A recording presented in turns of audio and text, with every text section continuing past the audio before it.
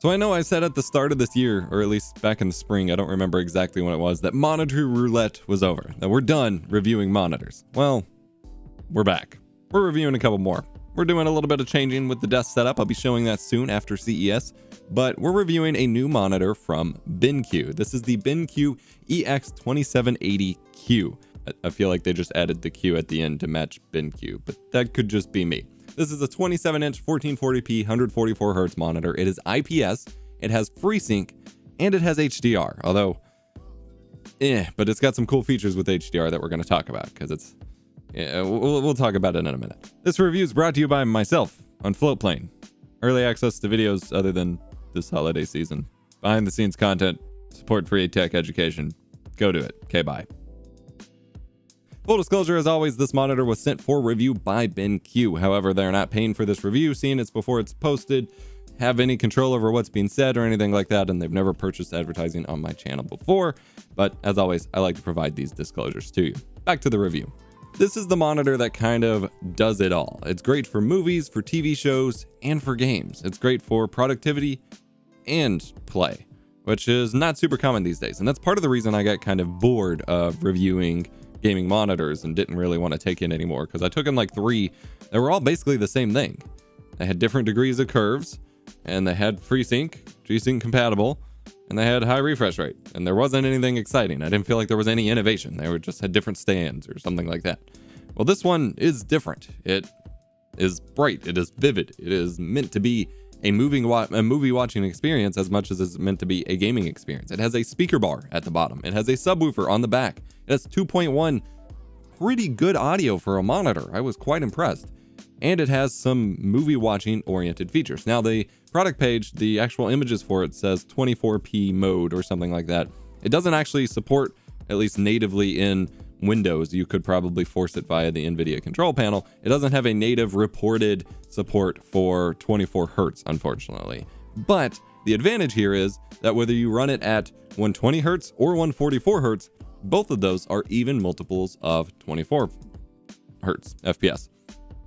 Why is this important? Because if you're watching movies or TV shows that are created at 24 FPS, which the vast majority of them are, you can experience a weird, judder or frame pacing issue on 60 Hz displays or 165 Hz displays where, big motion panning ends up looking way more stuttery than it otherwise normally would if you were watching it on your TV, because it's having to adapt the 24 Hz to your 60 Hz refresh rate. That's not an even interval. That is not an even division.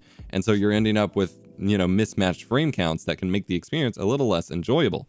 The same thing if you're trying to run, a 60 Hz game on a 24 Hz display. People have done that. And this is why, YouTube channel, I always make fun of YouTube channels that make 24 FPS videos, but then have gameplay segments in it, because the gameplay being dropped down to 24 FPS ends up looking pretty bad. And that's not just the lower frame rate, it is the frame pacing of what was originally recorded. So by switching to having a high refresh rate that supports, like 120 Hz does, both 60 Hz multiples and 24 Hz multiples, then you have a smooth, judder-free experience for the most part, whether you're gaming or watching movies, which is really, really nice. And of course, 30 goes into 60, so if you're watching 30 FPS TV, still works fine there. This monitor also has the connectivity that is super useful for a good, media enjoyment experience beyond just gaming. It has 2 HDMI 2.0 ports, so you could hook that up to a PlayStation 4, an Xbox One X, or your PC via a capture card if needed. It has DisplayPort for PC, and it has USB-C, and you can actually plug it in via USB-C to get display out, be it you have a computer with, Thunderbolt graphics like a MacBook Pro, or you have an RTX graphics card from NVIDIA with the USB-C virtual link. You can but you can drive the whole display from that USB-C cable and get a little USB expansion hub as well. That's pretty cool. Now, I did want to note, since I did say consoles, the Xbox One X is the only one that can currently output native 1440p, which is pretty cool, and it can do 120 Hz support if you're at 1080p, so you get a little bit of options there. So the Xbox One X is the best console to pair with this. PlayStation 4 Pro will have to drop down to 1080p. It does thankfully come with VESA mount by default on the back, and one of the previous BenQ monitors I reviewed had to come with a separate VESA mounting kit. Again, I did mention it's an IPS panel. It is 10-bit and it does support HDR, but it's only 350 or 400 nits. I'm not exactly sure because I've gotten two different numbers for the same monitor, but it's, you know, it's not the full HDR 100, you know, 100 nits brightness, like real HDR experience like my Dell production monitors here, but it's still pretty decent. I kicked it on and played back some HDR Blu-ray rips, and it looks pretty good. It is, especially for a casual gaming experience, like it's going to provide a decent HDR experience that honestly, my production monitors, the HDR gets pretty blinding. So that's pretty cool to see. And if you are using it with PC, the PC HDR experience has actually improved quite a bit. Whenever you enable HDR within Windows, you actually now have a slider to adjust how bright and, you know, how vivid SDR contents are. So you can actually control how your Windows UI looks in HDR, which has been a major problem up until recent updates. This is a very recent update that really makes the Windows desktop usable in HDR. Like, you can tell that it's slightly off from how it normally looks in SDR, but otherwise it's totally usable. And if you were just coming to it, you know, having woken up one morning, you'd never know the difference, which is really cool. Now, it does have a speaker bar, as I mentioned. The sound is really, really good for a monitor. You're gonna get better sound from a real sound bar or from a nice, you know, speaker setup or headphones or whatever. But if you just want something that's kind of an all-in-one, you know, you turn it on and play sound from it experience. Most realism, and it looks excellent. But more than anything else, it's the support for high dynamic range that left us most impressed. The sound from it is pretty solid, and you're probably going to be satisfied. It also comes with this remote, which I didn't think would be, I thought it'd be pretty silly, but I've gotten so annoyed recently with the behind the monitor controls for monitors and fidgeting with them. And even on this one, the monitor actually comes in the remote actually comes in very handy. And I am starting to wish all monitors had remotes, because it's so much easier to control settings with this thing, because it controls all the OSD settings as well as quick toggles for certain things, including something you might see them advertising on this, which is HDRi. Now, this is their own internal image processing on the monitor for HDR signals to try to retain some of the shadow and highlight detail, which you might think would be the point of HDR. Yes, except for when you only have 400 nits of peak brightness, you don't have a high enough contrast ratio for some of the extremes that you may encounter during an HDR viewing or gaming experience. And so it has three modes. It has display HDR, which is the standard mode. It has cinema HDR, and it has gaming HDR. Gaming HDR kind of makes things a little bit more flat during the, you know, super blown out highlights and shadows to keep some of that detail, which is important if you want to see what's going on, if you're playing like a multiplayer game and you want all the little detail.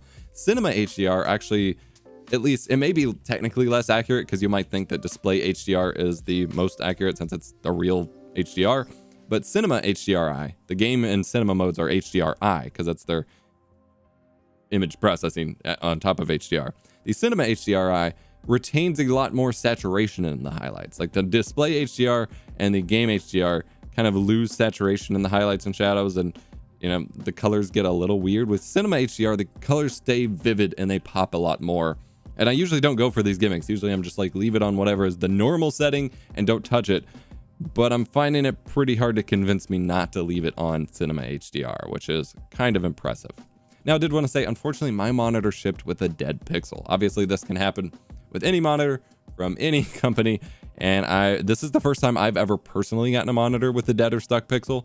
I have an IRL buddy who got one that got that way, and then I have a buddy up, you know, in a state way up north that pretty much every monitor he gets has a dead or stuck pixel. Personally, once I start looking at them and notice it, it drives me up a wall, but that doesn't at all guarantee that you will get one whatsoever. It is pretty much luck of the draw with shipping and stuff with monitors. They do also have a lot of settings for this monitor regarding auto brightness levels and low blue light settings and stuff. These are really healthy for your eye fatigue, for actually using it long term, and that you can even enable reminders where it's like, hey, you've been staring at this monitor for too long. Go look at something else for a little bit, and then you clear out the reminder and it automatically comes back and things like that. That's, again, really healthy options for your eye fatigue, but it can mess with the colors and the accuracy, and I'm someone who doesn't like that, so I usually turn all of that off, but they do have these settings available if that's something that's important to you, and I have found myself disappointed that my main monitors don't have the blue light reduction filter, as I have found, you know, historically that to be really helpful for me. So overall, though, the image quality is pretty solid. It's great as a gaming experience. Again, you get FreeSync, you get up to 144 hertz. I prefer sticking at 120. You get a pretty complete package here with this monitor, and it's going to be sticking around in my setup for a little while. I did just want to share with you here. We're going to be coming back into monitor roulette. I do have my very first ultra-wide monitor that we're going to be reviewing soon, so stay tuned for that. I'm EposVox. Hit the like button if you enjoyed. Subscribe for more tech education, and I'll see you in the next one.